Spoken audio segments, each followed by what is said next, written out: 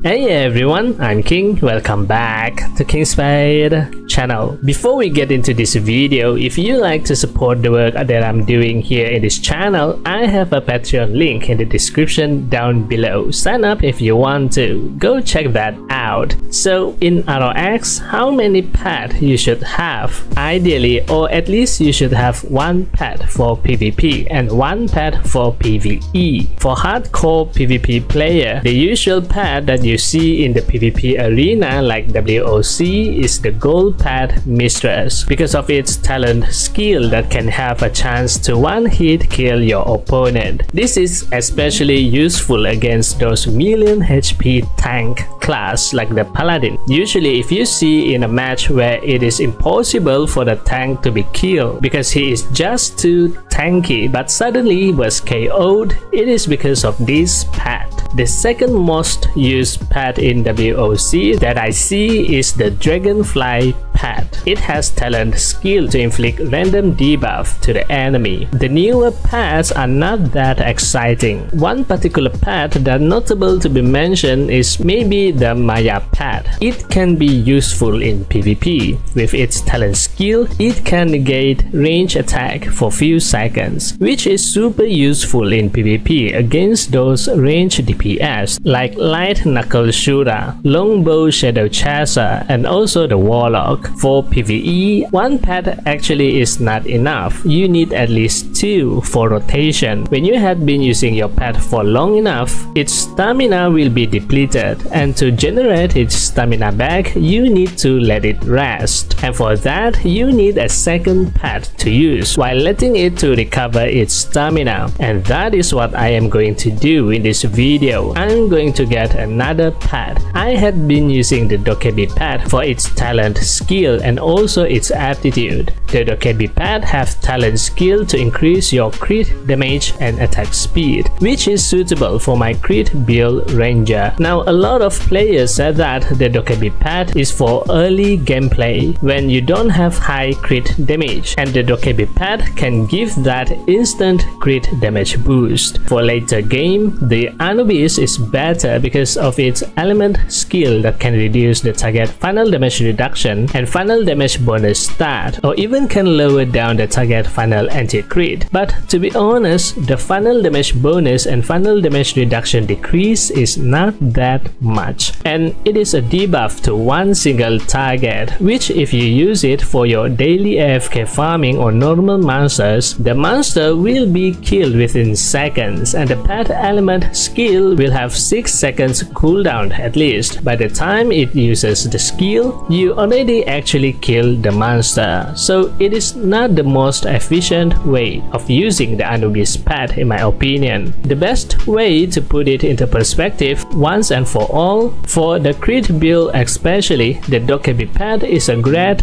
pet to be used for general purpose or in PvE. The Anubis pet is best to be used for MVP hunt because then you can actually utilize its element skill to lower down the MVP final damage reduction and final damage bonus. So if you do a lot of boss hunt, you can use the Anubis pet. Now that being said, back to the video. The second pet that I am going to catch is, can you guess?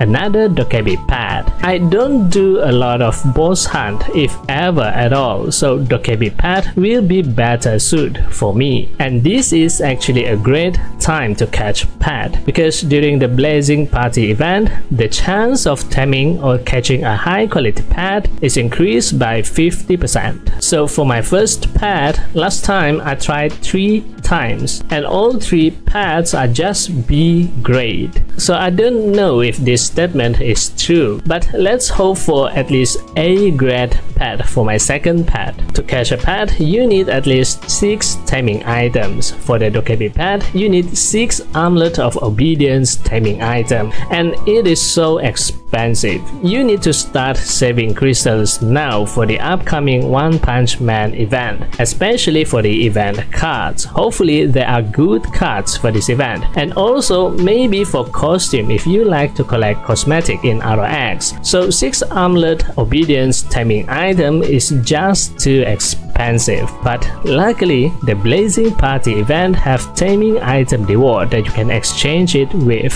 so it saved a lot of my crystals. I ended up getting 12 taming items, just in case if the first try is a bad catch, meaning just another B grade pet. Alright, let's get the Dokebi pet.